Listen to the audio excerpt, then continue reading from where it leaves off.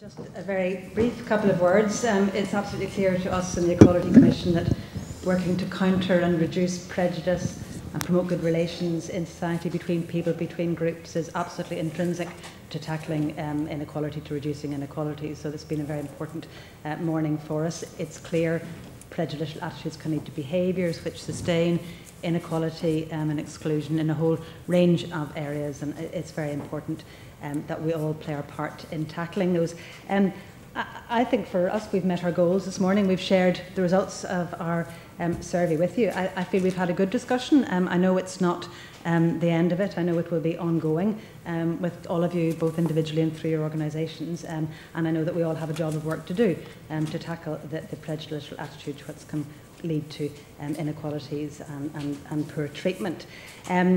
On a very practical sense, I have 4 things to say, if I get them right. The handsets cost loads of money each, so please don't make off with any of them and leave them on your seats. As Tara said, some of the questions that came forward were about individual issues, and we're very happy, and indeed it would be important for you to take them up with us. So there's, a few staff around. Please do ask a member of our team about us or contact us. I was also asked to remind you to fill in the evaluation forms, which are in your packs. And also, if you have indicated you have any special dietary requirements, please again speak to a member of the team, because there must be some provision there's obviously some provision being made for you.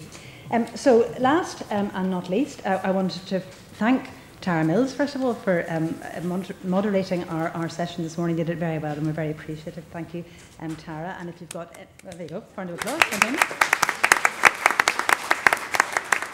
And I hope you've picked up a few more viewers for your shows. I'd like to thank very much the panel members, Malachy, George, Fidama, Francis and Rory, who all came having not had the research very long before they came here, but came and gave very valuable insights into how had their reflections on it and how they're going to use it, as well as dealing with the questions you've raised. So thank you to all of the panel members.